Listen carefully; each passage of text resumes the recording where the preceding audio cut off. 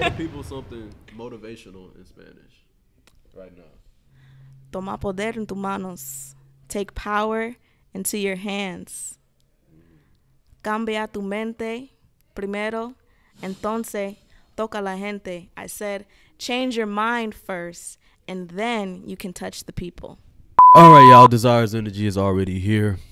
I had a brain fart. That's why I was sitting there thinking. But we have a very radical person. We have we have a black girl next to us, but her name together says radical black girl. You feel me? And I don't even want her to talk. I just want her to listen. She is a fashion designer. She's a stylist. She's an artist. She can rap. She can dance. She can sing. She does graphic designs.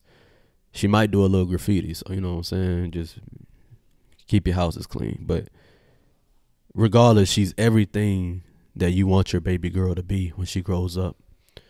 And we have the opportunity, Desires Energy had the blessing to do a collaboration with her. And now we're about to go ahead and finally interview her, since it's been so many years and she's just been cultivating these talents over and over again. I mean, look at the hat she has on right now. It's all leather, not pleather, leather.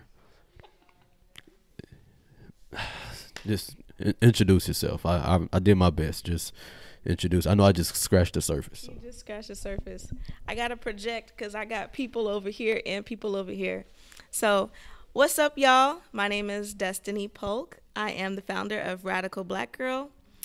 Radical Black Girl is an art activist platform. I like to say that I stand at the intersection of arts, advocacy, and education. So anything that has to do with uplifting Black and Indigenous people, anything that has to do with advocating for Black artists to get paid fairly for their contribution to culture and history, anything that has to do with creating more access. I like to say that when I step my foot in the door, I bust it open for anybody to come in after me. So anything that I do, whether that's dance, multimedia, performance, film, fashion, what else do I want to say? I don't know. We'll figure it out as we go. I'm into storytelling. I need to know your story. She has the story of a 100-year-old woman, but she's only in her 20s. So I need you to tell me, take me back to 10-year-old Destiny and just kind of walk me up to right now. Like, tell me, let's start off keeping it simple. What inspired you to get into dance and performing and things of that nature? Okay. I've actually been dancing since I was 4 years old. So that's way before 10. But I always have to shout out my grandmother and my mom. They took me to my first dance audition when I was 4 years old, and I haven't stopped dancing since. What did you audition for? I auditioned for the Nutcracker. Did you get it? Yes, of course I did. Okay. I was professionally dancing by the time I was 5. People were buying tickets to see the Nutcracker. That means there's some footage then. There must be in some type of archive. Oh my gosh. I was the most extra dancer. Like in ballet, they have like numbers. So I was always number 1 or number 2 because I was the smallest, but I was also like the most extra dancer. So I always had like a little extra part that they assigned me to do. The star of the show. Yeah, I definitely stole the show. Okay, that was dance, but you do so many other things. So where did the graphic design and the cut and sew and all where did that come about? Because I think that was more recent, right? Yeah, I would say for design, my grandmother actually taught me how to sew. Okay. So it looks like we need to interview her grandmother because her grandmother is the GOAT for everything. That's good. Yeah. Shout out to my grandma. Anybody from Boston who knows her knows that she's a legend. So my grandmother taught me how to sew by hand when I was 8. And that inspired my passion to eventually want to be a fashion designer. Like when I was 10 years old and somebody asked me, what did you want to be when you grew up? I said a journalist and a fashion designer. And then I just went on and became a dancer and a poet for so many years. So during COVID, when so many different things slowed down, a lot of dance opportunities stopped, and I mean the world stopped, and I was going through my healing process. I decided that that was the perfect time to invest my time into finally going after my dream of learning how to use a sewing machine, getting my first mannequin, and just starting. As for graphic design, I feel like I don't remember how old I was, but do you remember the paint function on like the old computers? Like Microsoft Art. Yeah. Like I used to do like paint pictures just on the computer as a young kid. And Like the box computer. yeah, like the big, like with the big back. Yeah. I was doing stuff graphically on computers ever since we had one. So I taught myself how to code, like by using MySpace when that was a thing. And I don't know, I just always been into visual art, so it just translated. So you taught yourself how to code on MySpace? Yeah. Just randomly. It's like when I look back at yeah, like before all this was a thing. So visual art, whether it's like in my hand or on a screen, it's just a language that I speak. And over time, through creating my own brand and learning how to use, color stories, learning how to compose images, I just get better. So yeah, I'm pretty much self-taught in all of that. You mentioned languages. Can you tell us, I believe you know a little bit of some different languages out there. So I know only uno languages, you feel me? But I know you know quite a different few. So can you tell us what you know? One other language? Oh, it sounds so good that it sounds like many. What is it? I know Spanish. Speak some Spanish to the people that's watching. Okay. Hola mi gente y mi familia en el mundo. Gracias por tu atención en este momento. Estamos en la mes de historia negros y yo soy Destino. I said we're in Black History Month. Okay. You could fact check me. I said hello. Tell the people something motivational in Spanish right now. Okay. For our Spanish viewers, I'm gonna use this as a clip. Tell them something motivational. Toma poder en tus manos. Take power into your hands. Cambia tu mente primero, entonces toca la gente. I said, change your mind first, and then you can touch the people. That's going to be the snippet for Instagram for sure. So we're all about bringing value to the audience for sure. So because you have many talents, we're going to have to dissect this to go step by step, so that way people can have some that they really can, take away, that they can start implementing themselves. So I want to stick with, let's go with dance, right? You started off at 4 years old. You've been doing it throughout these next, I don't want to say her age, but, these next 20-something years. Emphasis on that, So you also teach dance, or you've taught dance. So I want to know, what are 3 pieces of advice that you have for up and coming dancers, or young girls that want to get into dance? What are 3 pieces of concrete advice you could give them? The first piece of advice that I would give a young dancer is to love your body. In different styles of dance, they may put pressure on you to have to look a certain way. Some places may even put pressure on you to have to weigh a certain weight. But like even as a black girl, I was told that my back was too arched, or I've been told, oh, your feet are too flat, or you're too skinny, or then you're too thick, and all of that doesn't matter. Like, Doesn't matter what size you are, what shape you come in. Love your body for how you show up and know that that's enough. So that's my first piece of advice. Okay. Second piece of advice is to study. You will never be good at anything if you don't study your craft. So, Study how? Read books, watch YouTube I mean, as a videos. dancer, that's watching videos, like studying choreographers of the past and present that are inspiring to you. That means they're getting loud, but that okay. Studying your craft specifically in dance, that looks like listening to different styles of music and knowing how to dance on different counts. If you're studying different genres, like let's say you're studying African diasporic dances, then you want to study the names of those dances and where they come from. You want to study the history and the folklore, which just means the stories behind what you're doing. So you never want to be somebody who appropriates, even if you're in hip hop.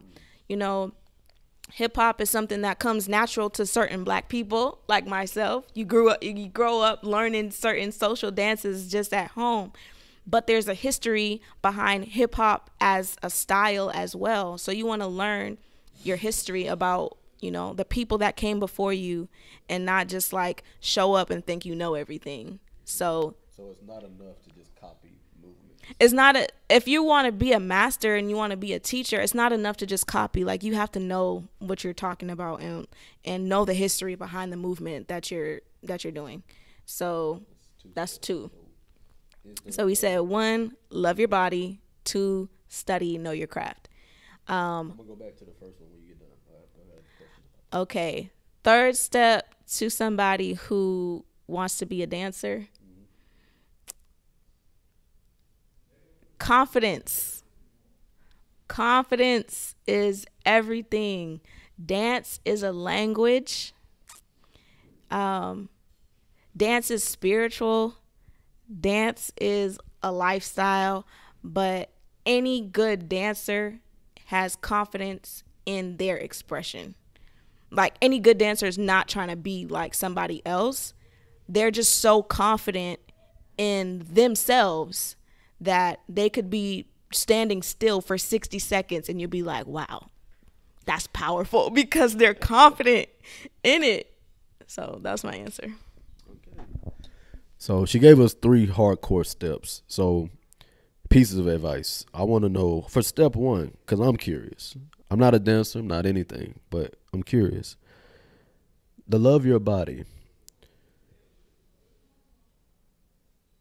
To preface, I don't believe you should ever hate your body, as in, have self-destructive thoughts about yourself.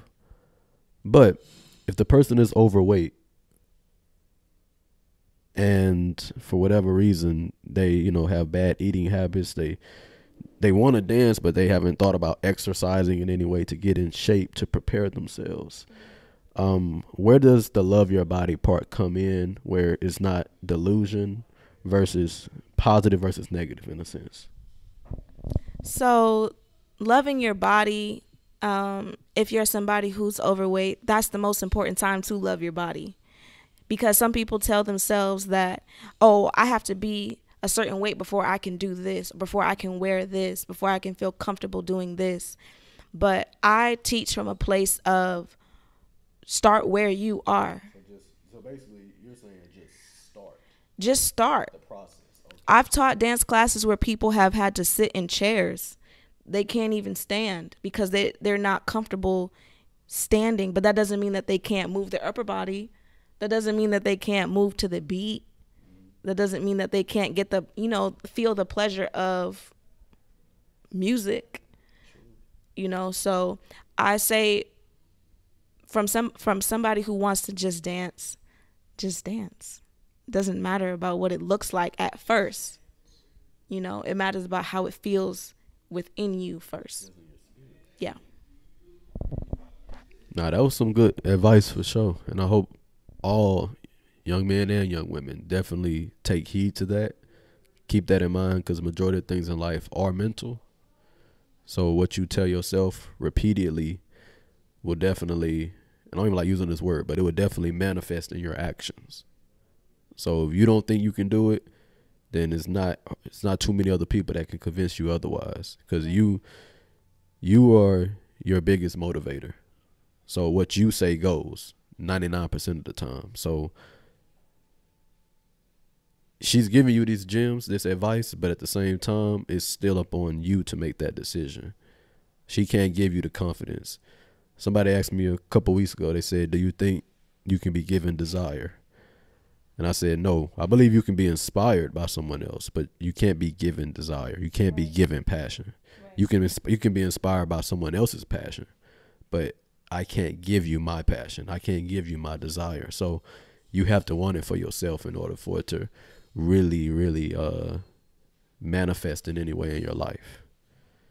And going past that, I'm actually curious about this, because with everything that I named that you currently do, creativity is probably one of the few words that connects all of it. Right. So a lot of people don't feel as though that they are creative as a dancer, as an artist, as anything. So how would you, if you can kind of put it into words, how do you create? How do you think of new ideas, new waves, new ways to express yourself? And I know some of it does come natural, meaning it's just innate, but some of it is also comes from innovation with your mind. So to make the question a little more concrete, how would you suggest those artists out there, those dancers out there, those performers become more creative inside their thinking? How do they think outside the box? If you have any advice to go towards that. Yeah. So once again, I would say research. Like that sounds counterintuitive to creativity, but outside of just, because one, I'll say, before I get into that point about research, I will say that my creativity is a gift. Is a gift from God, like inspiration that comes to me and through me when I'm open and just trusting the process and just enjoying the exploration, like not even really having a set outcome. That's what I call creative play. And it's important as somebody who wants to be creative to incorporate creative play at some point, which means that you're creating without the stakes of it having to be good. You're creating without the mindset that somebody else has to think that it's dope. Without the pressure, it's just for fun. Like, don't forget to have fun for yourself in the process, to try something new. That's how you innovate. So that's one thing. And then on the other side of that, for somebody who's like wants to create from a place of depth, that's where research comes in. So I'll talk specifically about fashion, since that's what our collaboration is based off of. So before I started sewing, I did research. I was watching documentaries about Black street fashion, about hip hop fashion, about the pioneers of hip hop fashion and style. I would watch Project Runway, seasons of fashion show competitions. I was doing research on fashion sketches. How do you sketch a body? How do you sketch clothing on a body? Catch a body or sketch a body? How do you sketch a body? You're so annoying. How you catch a body?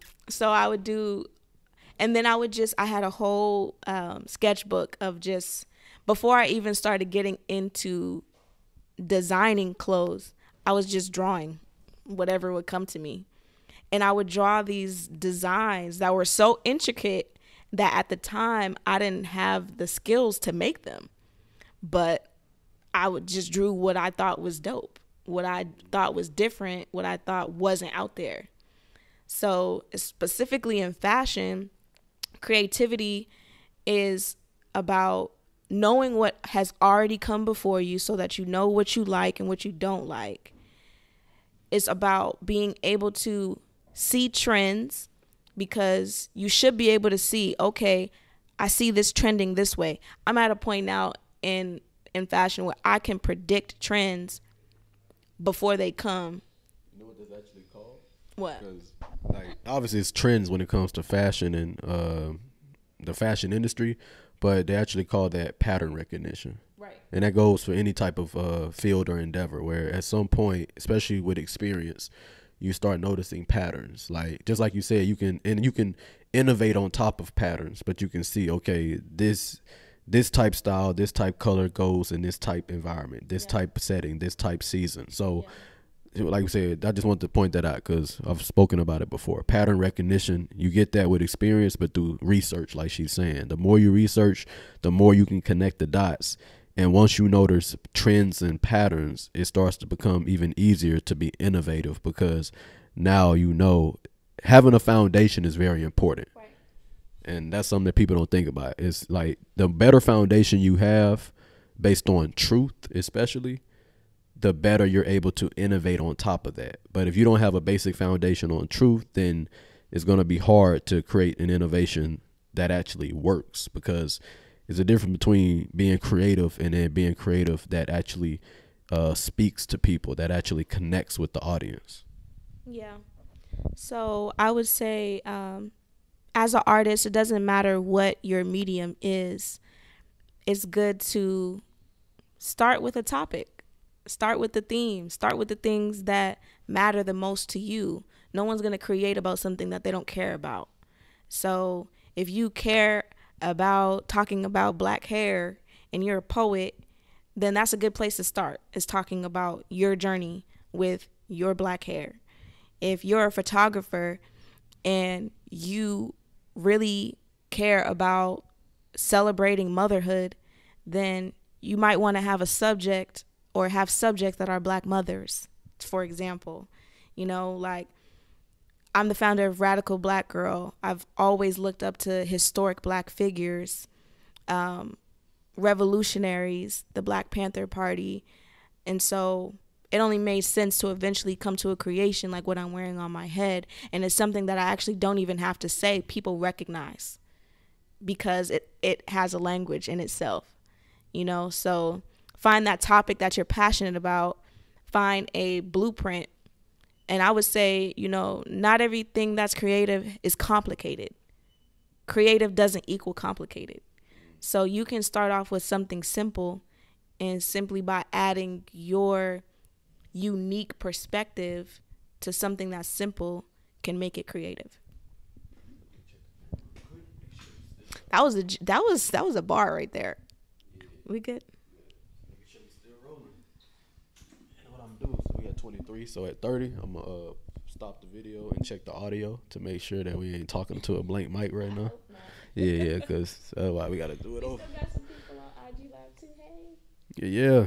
Appreciate y'all for tapping in with Radical Black Girl Yes. on the Desire is Energy podcast.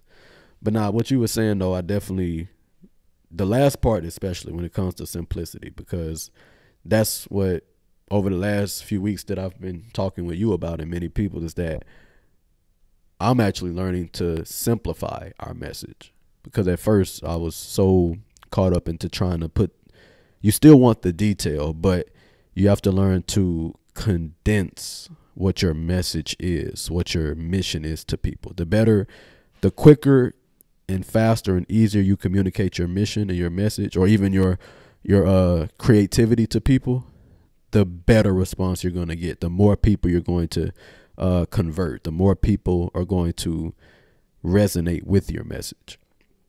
Like Nike, just do it. The more simple your message is, the better people can attach to it and say, oh yeah, I want to be a part of that movement. I want to be a part of that.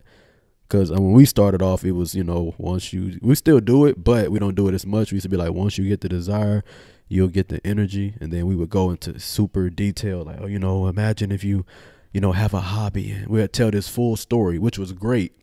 But once we learned to make it, condense everything into a shorter package, where now it's we telling them what we're doing, not just what we represent, but actually what we're trying to do. We want to inspire action in everybody with desires in life.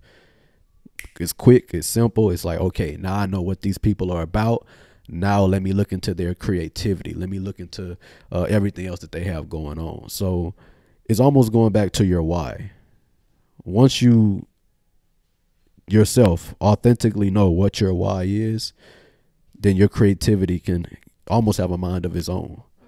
But until then, until you have a specific message that you're trying to get across, then it'll be difficult to think of new ideas and new concepts.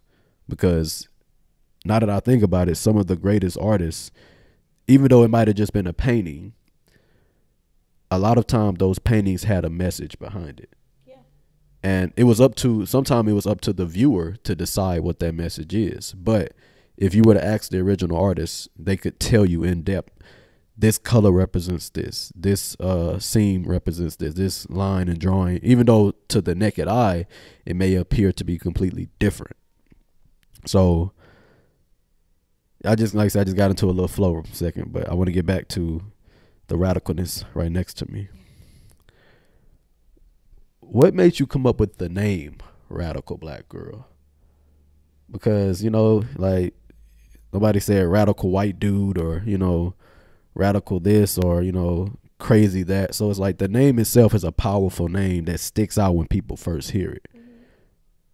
And I'm sure that's part of the reason why you stuck with it. But also, what was going through your mind? What was going through Destiny J. Polk's mind?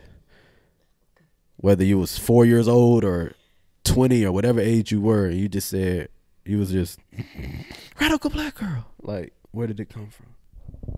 So I came up with the name Radical Black Girl. It was it was during winter break of my sophomore year of college, I think.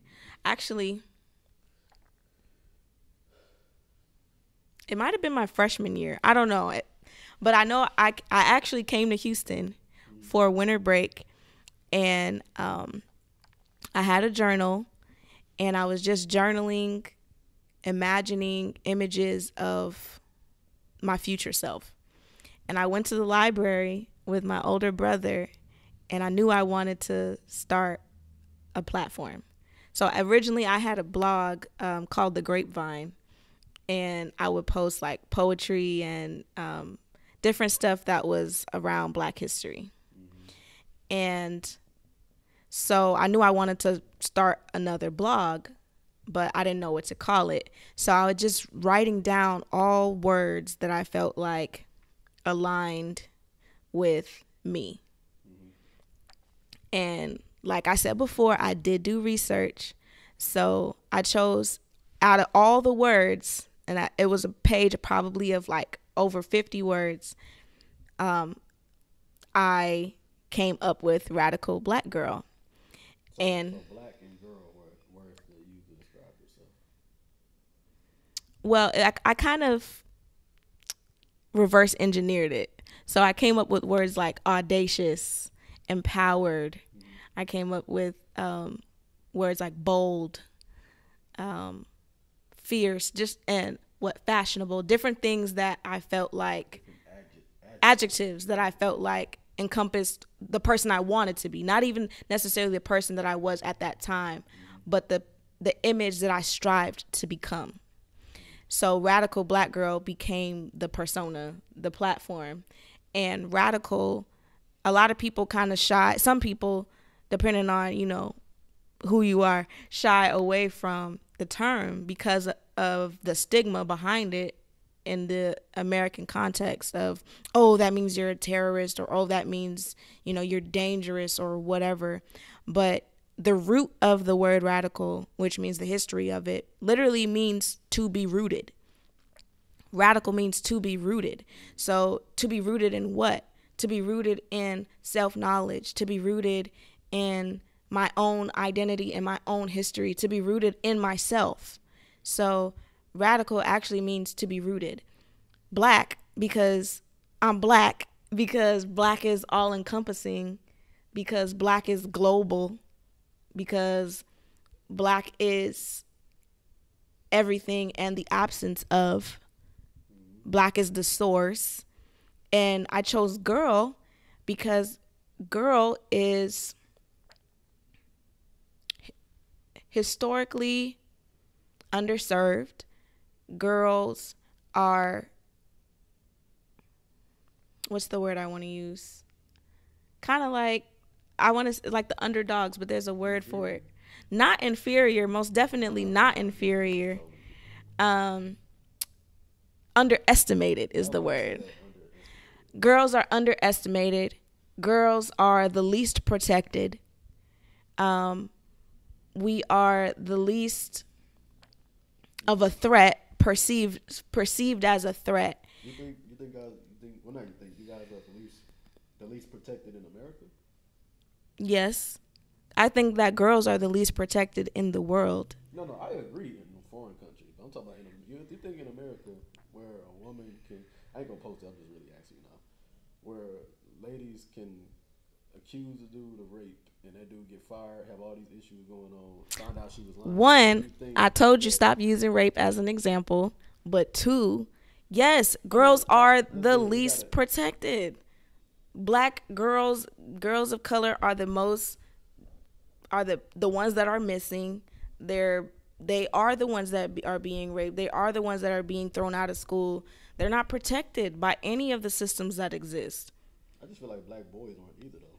That's true, but I'm specifically talking about why I chose radical black girl. I'm not saying that cancels out the fact that black boys are not protected either. Young people in general in this country are not this country's priority. But from a global perspective, girls as the gender are the least protected. And so I chose radical black girl as the name because radical and black are already so powerful that the girl part softens the message but still says no, like we are the ones that are protected. We are the ones that are going to be the next leaders. So, and a lot of people feel like, oh, well, if it's radical black girl, do you work with men? Do you work with boys? Yes, I do. And also the history of the word girl actually didn't have a gender. It just meant young person. Only into like modern day history did girl actually be assigned to a young lady. But before it just meant young person, period. So I'm actually curious, when did the term boy come into play? I don't know. Did a boy ever exist? At some point it came into play. I Cause just know the history of what I researched for girl. Because I always wonder about, this is going more to religion, where it makes a distinction between men and women. And I'm about to go back and read now, because now that I think about it, when a part in the Bible talks about, I don't know if it ever said the word girl, or if it said just child or something, but I'm actually curious now to see whether or not, especially in the religious books, unless it's been updated, where whenever it said girl, could that have just been referring to a young person and not like an actual young woman, exactly. Yeah. But I'm actually curious as well because, especially with the hat, there's some resemblance I believe people are going to notice very quickly when they see that. Was there any inspiration from because we talked about research, is there any inspiration when it comes to the past from the Black Panther Party in any way when it comes to the some of the styles that you put out with your Radical Black Girl platform? Yeah, originally I started making hats. I started making bucket hats, and I made them in all different styles. So there wasn't really any inspiration to that other than the fact that I liked bucket hats. And it was a good way to practice.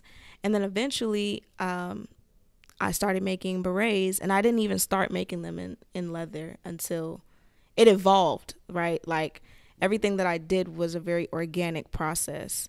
And so I started off just using recycled materials. So I would take like pants and make it into a hat or something like that. And then one day it just something kind of clicked where I said, okay, what is your brand though? Like, be, beside just being sustainable, beside just doing unique one of a kind pieces, what's a staple? What does that look like? And that's when I found the black leather look, and my original hat has the Radical Black Girl logo on it. And yeah, so I guess it was just a natural ode to the Black Panther Party without being like, I'm gonna remake a Black Panther hat. It was like, I'm gonna make a Radical Black Girl hat, and because it's a black leather hat and I wear it tilted to the side, then it kind of already gives that look. But as people, yes, of course, I look up to people like Assata Shakur. I look up to people like Angela Davis. You know, I look up to people like Fred Hampton. I look up to people like Stokely Carmichael. You know, people who were radical, people who were revolutionary in their messages and in the way that they lived their life. So yes, it is a fashion statement for people who are bold enough to claim themselves as a radical creator, or black women who are bold enough to wear a hat that says Radical Black Girl on the front of it, whether they identify as a girl or not, but identify with the message. It's a message, and it's a message that is understood and is lived by how you see the world. Do you believe that anybody... Oh, no, let me make a better question. Do you believe that everyone is creative? It's a very vague question for a reason. I want to know, do you believe everyone? Because I know that anyone, that's obviously, but do you believe everyone is creative? Just as a blanket statement. I believe that everyone has the potential to be creative. I think that creativity doesn't always equal artistic. I think those are two different things. So, and not to get like super biblical, but creative, I think in the biblical essence is just the process of being and continuing to become. So in that sense, if you are God's creation, you being in your essence and being fruitful and whatever that is a sense of creativity. So a farmer can be creative. Like you can creatively plant different things and then creatively figure out how to use those plants to make different things. You know, like you can be a creative chef. You can creatively, you know, people who are incarcerated are probably the most creative people in existence because they have to be. Creating something out of nothing, you know. So people who live in poverty are the most creative people. We creatively recycle because we have to.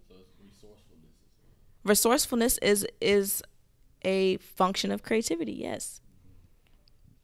So I think everybody has the potential to be creative, and it doesn't have to live in a museum. So yeah, I agree 100% when in regards to creativity. Because I used to be a pessimist in that area. I used to think, you know, only some people have it, some people don't. Kind of like what you said earlier about how it was a talent, creativity.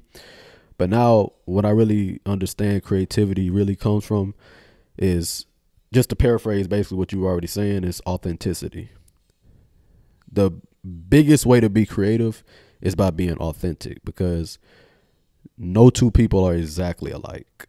You can be 99% similar, but there's no two people on earth that are exactly 100% the same. So the best ways to, because the whole point of being creative is, to some extent, it's about being different. And the best way to be different is being 100% yourself, authentic, not trying to copy. I said this yesterday. People forget copycats. They don't forget authenticity. Right. And that's one of the biggest things, because a lot of people, they think, oh, I don't have any great ideas, or I don't have any new innovative things I want to do. I don't have any special talents. But you being yourself 100%, and more importantly, communicating that to people, you'll be remembered a lot better. You'll be remembered a lot more for that than the person that is talented but they're copying someone else.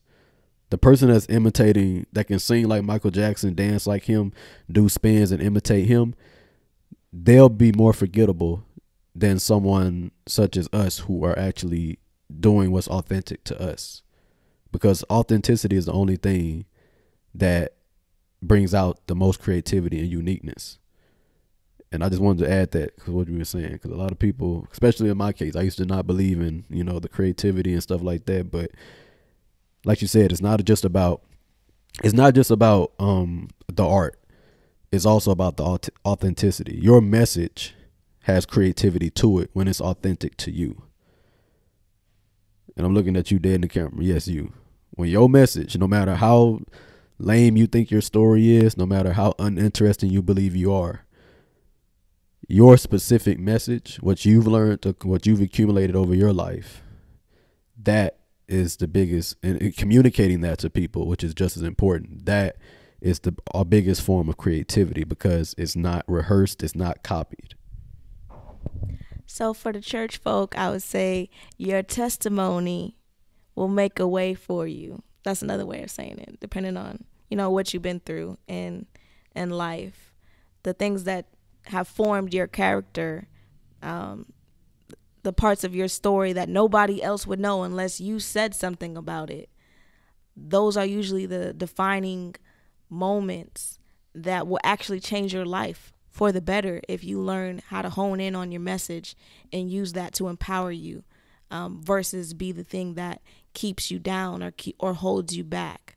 So a lot of people, especially in the poetry world, they turn their pain into purpose.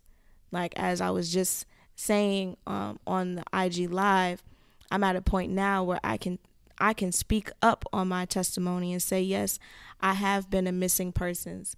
Yes, I have been held as a political prisoner and been silenced. Yes, I am a survivor of rape and domestic abuse. Yes, I am somebody who has been displaced or homeless, but all of those things don't make me any less than, but actually make my story so much more powerful because I can say I survived that, and I can say I'm doing things to actively change that reality, not only for myself, but for other people who come after me. And I can say that without shame. So once you get to that point and say, none of those things like define your soul and who you are, but they're a part of your story. So use whatever it is that you have for good or for bad, and turn it into your superpower. No, facts. It's powerful. Everything you've gone through and continue to go through is shaping you into the person that you're becoming or that you need to become. Every lesson that you learn, every experience that you have is teaching you something. The lessons are usually small and incremental, but in hindsight, when you look back, it prepares you for what you have to do later on. And a lot of times we don't really see the connection from the lesson early on until it's, really far down the road. And I think the reason why it's hard to see that is because, the way people are taught growing up, especially, in the school age, is you study for 2-3 weeks, you take an exam. You study for 2 or 3 weeks, you take an exam. So everything is so quick and kind of lumped together. So you're used to kind of like immediate feedback. But in real life, lessons are learned more so through taking test after test after test, failing test after test after test, going back, saying, okay, how did I fail this? And then reconstructing and working backwards. So the lessons you feel in life, in hindsight, you have to look back and say, okay, what did I learn from this situation? Or if anything, what did this situation teach me about people? What did this situation, like me reaching out to the police, me reaching out to them and nobody responded, me asking for help, everyone laughing, nobody, wanting to do it. all of these things are teaching you lessons about human nature. It's teaching you things that, okay, so as I get older and grow, I'll be able to handle more and more. Like what was a big deal to me at 20 won't be a big deal to me at 35. What was a big deal to me at 35 won't be a big deal to me at 60, because I'm constantly learning and storing things in my mind and say, okay, so I know this could happen. I know if I open that storefront, the workers might steal from me. I know that we could get robbed. I know, like, when you think of all these things that happen, as long as it didn't kill you, it grows your tolerance and your ability to stay calm under that same pressure later on, because you've already dealt with it. So the days that you break down and, want to cry or feel so down, those times that you feel later on, you're going to grow almost like an extra layer of skin to those same situations, because you're going to remember how you got through it in the past. So I am somebody who is very empathetic, and I can feel very deep emotions. And growing up, I would say up until even very recently, I've had a tendency to take on the weight of the world and to be hyper aware of the tragedies and the injustice that happens specifically to Black and Indigenous people in America, but worldwide. And something that I've had to, because of the things that I've actually endured in my body and the things that I've witnessed, I have had to grow that extra layer of skin that you were just talking about, because I have to protect myself emotionally, spiritually, psychically, mentally, however you want to say it, so that I don't let so much in that I allow myself to be hurt from the inside out. So it's a level of knowing that, being aware, bad things happen. Bad things happen to good people, and injustice at this point in society is not stopping, unless it's met with an opposition. But all that to say is that I'm not ignorant to the fact that bad things happen, even to me. I'm just more emotionally rooted in faith and in the current reality of, like, I have to check, am I safe right now? Am I mentally okay right now? Am I stable enough right now to see the world or this reality for what it is right now? Because when you're somebody who does want to put themselves, what in activist terms, right on the front line, you want to put yourself right in the direct line of potential danger. I realized through my own experiences that I don't have to risk my life every single time something happens. My life is so important that I owe it to myself and to others to preserve myself, actually, and not be so reckless with my own life and use it as a chess piece in a game that if I die, I don't win.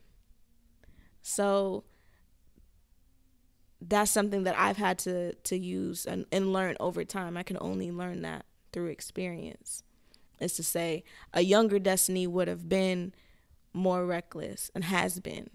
A younger Destiny has definitely put herself in very scary situations and tested the limits. But an older, more mature Destiny would say, yeah, that's upsetting, but you know that that's going on. And what is your longer term goal rather than a shorter, like you said, instant feedback? Because I'm realizing that, like Nipsey said, it's a marathon, right? So I may not be able to be a first responder to that specific instance.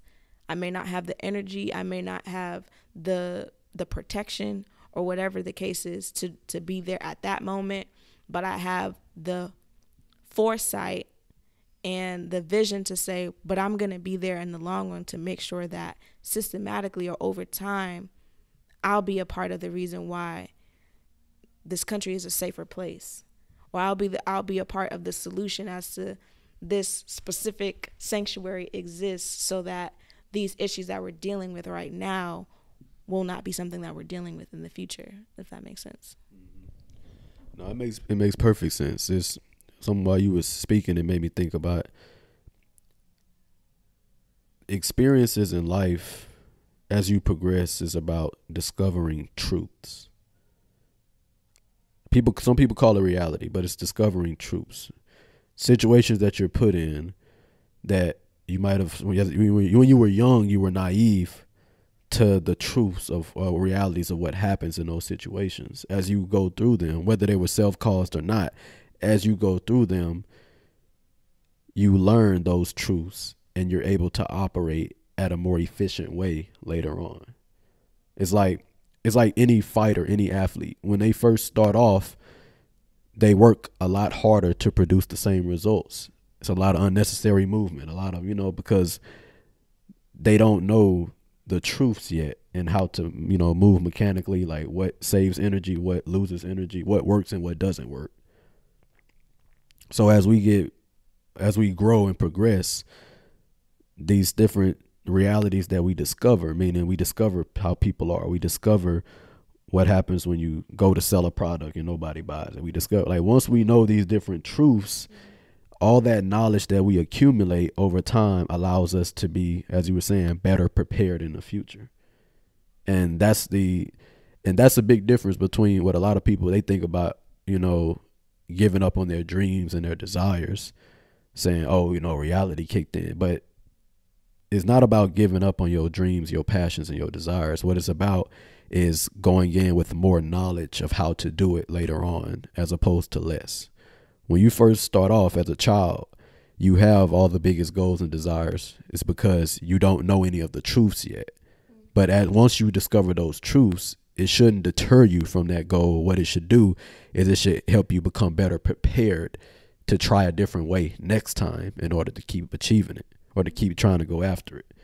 Once you learn that you talk to 100 people and only 5 of them actually buy, what that teaches you is next time I need to talk to 500. When I talk to 500 and only 30 of them buy, that teaches me, okay, I got to figure out how to talk to this me. I got to figure out how to change what I'm saying. All of these truths that you discover, which is reality in life, like not going to certain environments where everybody, drinking and got guns and stuff, something could happen because you had an experience or you know a friend that had an experience.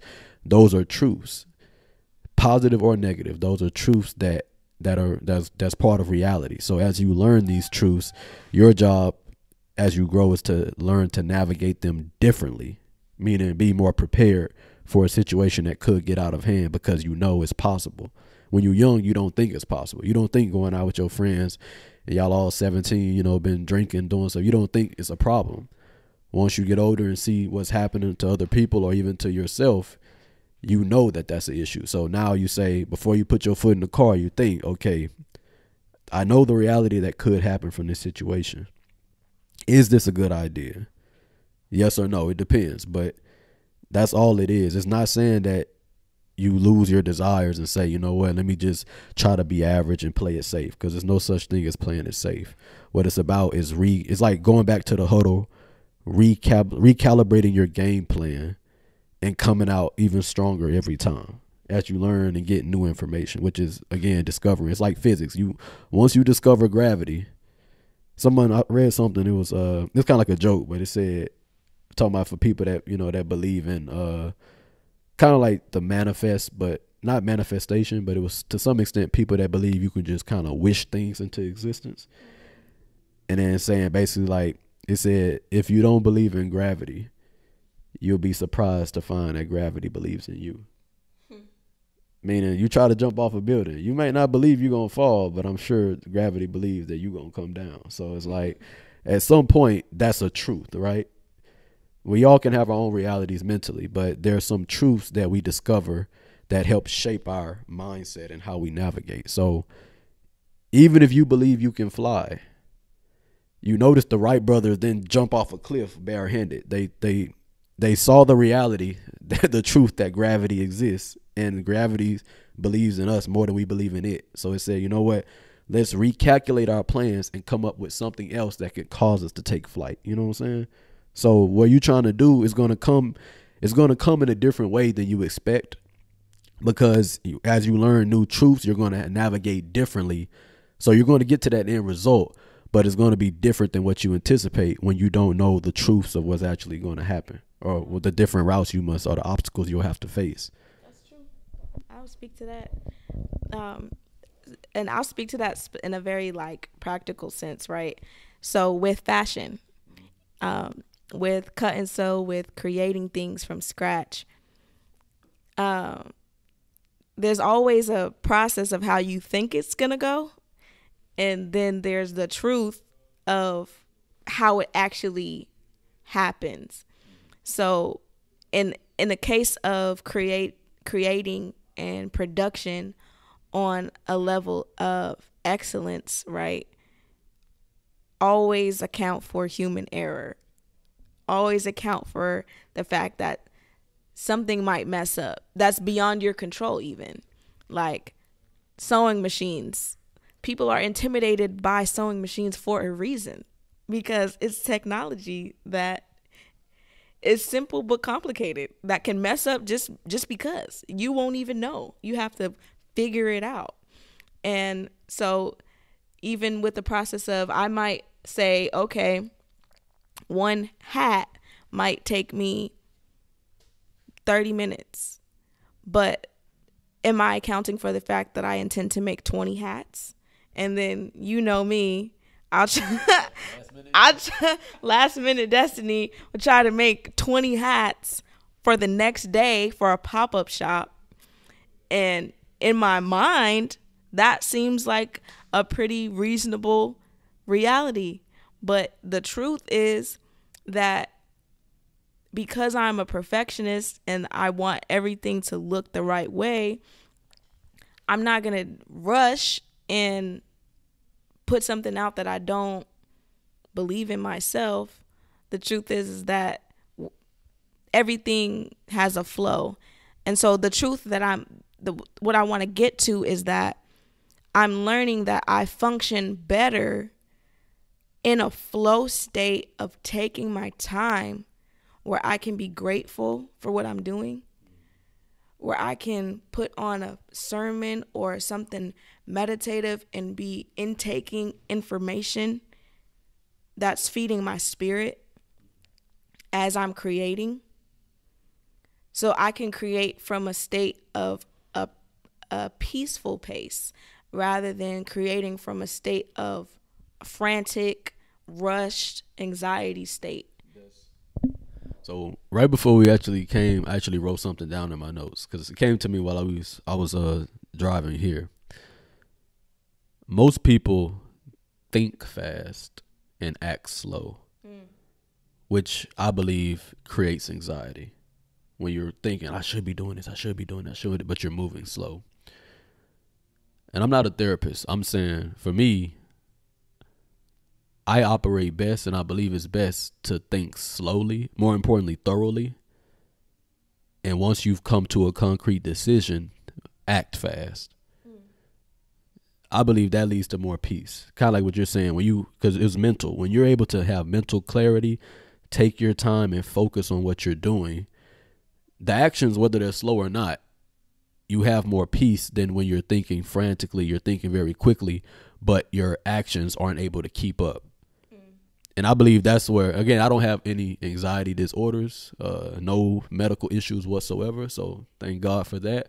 But I would say for all the people that are healthy out there who do experience anxiety, I believe that a cure to that is based on thinking slower, thinking thoroughly, like writing things out, taking your time and coming to a decision. And once you've made your decision, act fast.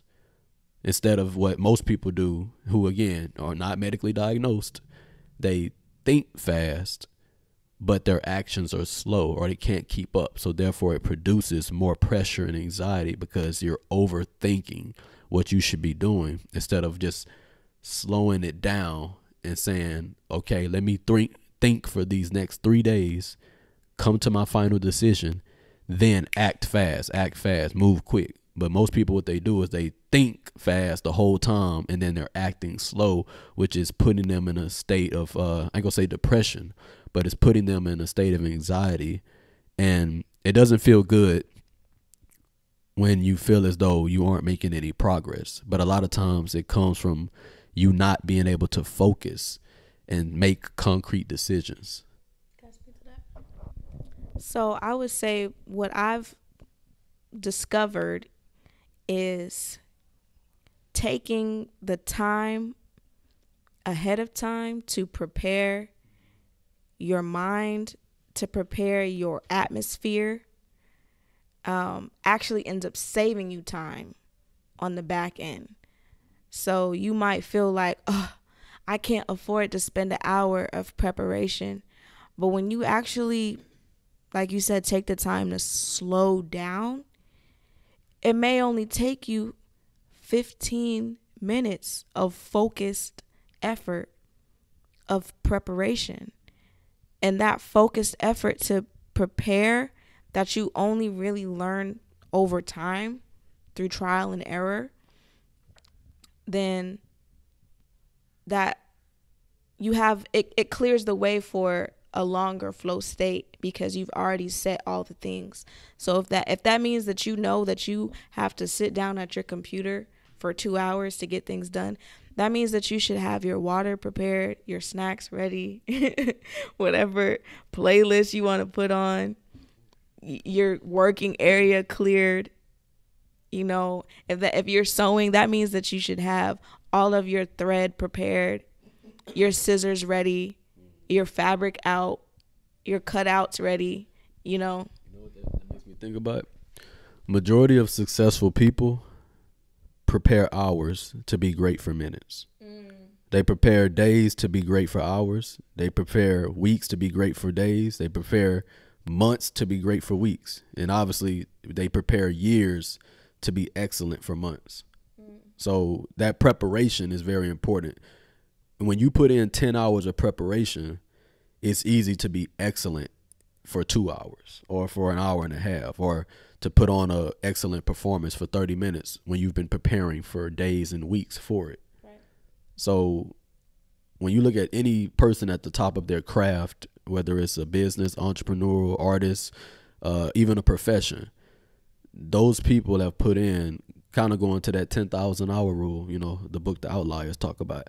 When you put in those thousands of hours or minutes and days preparing for things, it allows you to be at an elite level for 10 minutes or for a short amount of time. Same thing, I think I read something about Usain Bolt, how he trained for months and years so that way he could be elite for 9 seconds. You know what I'm saying? So that makes me excited that you broke it down like that, because like this hoodie that I'm wearing right now,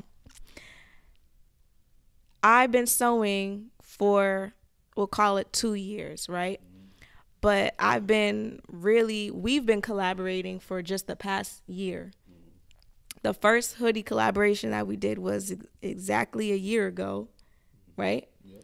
So when the opportunity came for you to go on Great Day Houston for Desires Energy, and you called me like a week before, even though I've been asking you what you gonna do. I didn't think about it. Hint, hint. So he tells me, hey, we gotta recreate a hoodie, right? To be fair, I did say if you can't do it, no pressure, right? Right, but challenge accepted. So the point that I'm making is I've been sewing consistently over the past 2 years, so that even though I did wait till the night before, but so that I had the ability to make this hoodie the night before it was on live television. Exactly. So you cultivated your skill set for years so that way you can do it in minutes or an hour. Exactly. Cultivated my skill set over 2 years so that when the opportunity and the time presented itself, I could trust my ability and my own process to make something within an hour and it be on television the next day and be something that we can now sell to the public. That's preparation. Facts. I ain't gonna lie, we had a lot of good gems this podcast, so it's almost felt like a weird therapy session, to be honest. Like some of it we were talking about, especially because, like I said, a lot of people. Like I said, I'm not a doctor, so for those who got the put a little paper prescription for anxiety and stuff, I'm sorry, but just going by, like I said, what we're talking about, that focus that you have, that clarity, because it's hard to have any clarity when you don't have focus. It's like having an image. If it's blurry, shaking, moving everywhere, you can't. It's hard if you can't focus on what you're trying to pinpoint in that image, because it's real blurry. Then it's hard for you to not have anxiety. It's hard for you to not have added pressure in your mind. Clarity builds peace to some extent. That's why when people talk about purpose so much, having a purpose is also having clarity about what you're trying to achieve. Once you have clarity about what you're trying to do, a lot of pressure is taken away. It's still pressure to perform. It's still pressure to progress, but majority of it is taken away, or majority of the anxiety is taken away because you have a clear picture of what you're actually trying to do. Can I put you on the spot?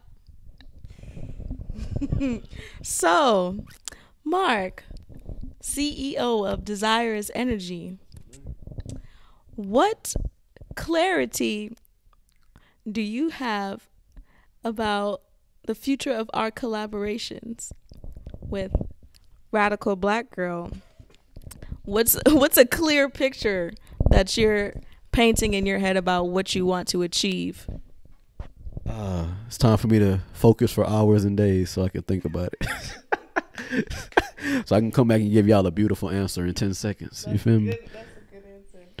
But I would say, honestly, I kind of have an idea already. But I would say, to be honest, with your platform, because, like, I don't know I have an idea where you see, but I do see your platform definitely becoming huge. Even going back to what you originally thought it for, talking about having a blog or like a magazine post, or I look at your platform as becoming like the hub for especially young women, but people in general, to get the latest news and updates on important things going on in the Black community. Important, not just political, but important, meaning the important strides and innovation, technology, obviously, but sometimes political. But just with that being said, for your platform, I actually, besides doing just the fashion collabs, I think that it would be great for Desires Energy and Radical Black Girl to actually get into film. I was going to say media collab? Yeah, because film, to me, like I said, when I talked about, I don't know if I even said it on camera, but when I talked about earlier about us going similar to how Disney did theirs, I said that I want to create a kingdom that's based on knowledge, inspiration, and action. Mm-hmm. And I feel as though both of our platforms are platforms that are doing that in its own sectors, in a sense. Yeah. So I feel like our collaborations can go beyond fashion. It can go into working with schools. Mm-hmm. It can go into actual programs, like, kind of like mentor-mentee type programs, and then also film, which is what I mentioned earlier, was basically storytelling. Yeah. Because you have your own actual documentary that you're going to be coming up with and putting out. We didn't even get to really talk about that. And with us, we have a lot of different stories, more like fables, but at the same time, they can actually be created into short films. Because I've told you about this idea before. The author that I have, the short stories that she writes, they're based on concepts that are true or important, but they also can be adapted into animation with the right story, right, the right writers, and then also it can be created into short films or even movies based on the concept if it's good enough. Yeah. And I feel as though that we definitely could work together with that and create, and every time I need a team of radical black women for different parts, you'll have an entire catalog of those young women who more importantly want to make an impact, that are actually down and interested in being a part of it, Yeah. But what's your idea?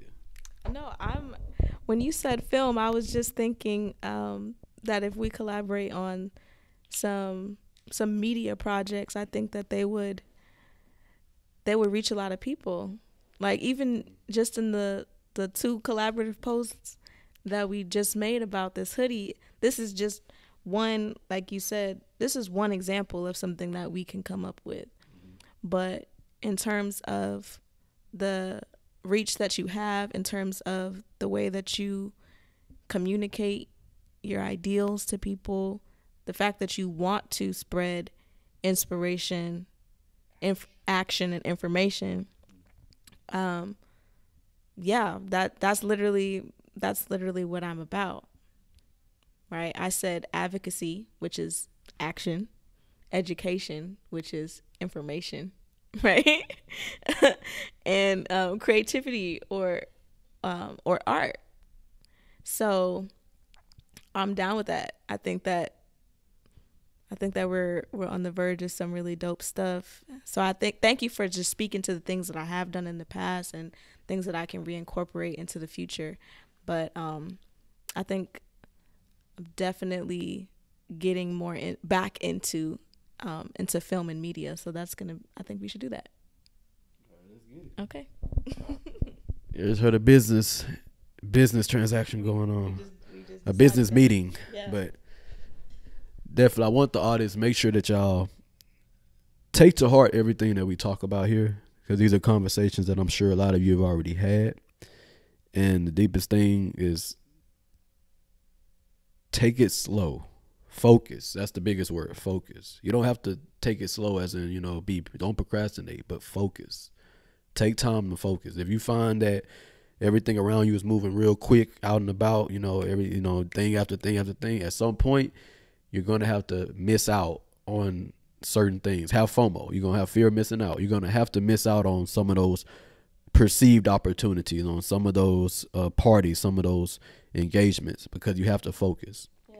There's no one who's ever been successful that hasn't focused or had time to created time to focus on whatever they're doing. There's no athlete that's ever made the NBA that didn't focus on practice and not go out and party and hang out with girls and drink and go to these different galas and different things like that. The same thing with like I said, even people that are in spaces where it's all about networking. At some point you have to take time to yourself to create your own plan and focus in your own vision, because otherwise you'll only ever be doing stuff for everybody else but never doing anything for yourself. Let me speak to that real quick, because I know we here though. But I was just talking to my best friend. I said it always seems like the moments when I go through a period of isolation is when I come out on the other side with something great. You may not see me in person for a month, but best believe it's for a reason, because within that month I've developed a new product. I've been working on a project that had a good outcome. I popped up on the television, so you may not have seen me in person, but I was working on something, and it's okay. And I want to plug my journal before we end. Okay. So we were talking about focus. So this is a product and an example of focus. I'm gonna put in the camera real quick. Boom, boom, boom. I'm put it over here real quick. So this is a guided journal, Radical Black Girls Guided Journal for Well-Being and Beyond. And a part of your well-being is being able to focus in on who you are, what makes you you, the piece that you can come back to, like we were talking about, that clarity. So I wanted to plug it, and myself, I want you to read the back and read it out loud to everybody. I make a difference because I am alive. I can do anything because I have a mind. To think new things, the world is a better place with me in it. My potential is a garden. I will water it. My spirit is a treasure. I will protect it. My body is a temple. I will love it. My life is a gift. I will live it. Nice. Yeah, so you can find my Radical Black Girls guided journal for well-being and beyond on my website at radicalblackgirltribe.com. It is written and published by myself and printed by a Black-owned print house in Houston, Texas, Land-Manuel Print House. So this is just an example. Like, I had to focus in order to even get this done versus being intimidated by the thought of self-publishing, right? Because it was something that I felt like was needed, not only for myself, but for other people. Like, you can go in this journal and, like, there's a poem, Come Back Self, where it says, fill in the blanks of this poem and recite it to yourself when you're feeling like you're losing touch of who you are. Whenever you're anxious, overwhelmed, confused, disconnected, or acting out of character, sometimes you need to hear the voice from within. And then it guides you through a prompt to be able to come back to yourself. There's charts in here about reclaiming my time, which is what we were just talking about, right?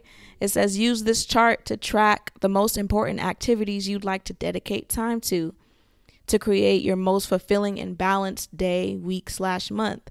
So if you never take the time to reclaim your time, everybody else is going to eat your time up. And then you're not going to have no time for yourself, which is what we were just talking about, right? So if you don't make the time for healthy cooking, which is what I haven't been making time for, okay, then that has real impact. Yeah, if you don't make the time for your spirit, then you're always going to feel unsettled. You're always going to feel unclear because you're not even going to realize what other things are impacting your spiritual well-being. If you don't take time to grow your business, then you're going to look up 6 months later and your business is going to be in the same place that it was 6 months ago. It's actually going to be less. Yeah, it's probably going to go backwards. Stay still, you're going backwards. You know, so all that to say is that there's so many different gems in my book that I created specifically for people who need to just have something in front of them where they can feel good about the decisions that they're making and come back to reminders. So go check out my book. That's my plug. Thanks. And it was actually funny is that it's a guided journal, and you already know one of our it's not new, but one of the ways we explain it better now is we say no desire is achieved without energy behind it. And then we put the second part, we say energy is pointless without a desire or direction guiding it.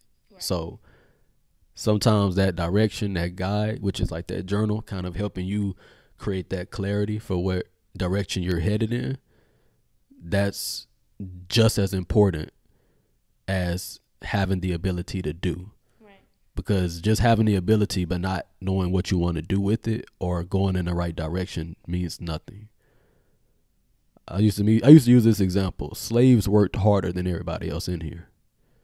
But what they were working on, unfortunately, you know, the situation that they were in, it didn't allow them, some of them, to actually go after what their actual dreams and desires are. So just working hard alone doesn't mean anything if you're not working on the right things, you know? Yeah. But we don't want to go too much longer. This has been a really great episode. You know, I just got to squeeze in. D, this is for you, man. Desire is the fire that helps to inspire. And tell them, take us out, Radical Black Girl. This has been real. It's been a podcast with Desire is Energy and Radical Black Girl. So I'm all about the radical awakening of the authentic self to dismantle oppression. What else? Radical expression. Dismantling oppression through radical expression and authentic connection. Is what you're seeing right here. Yeah. Let's get it. All right.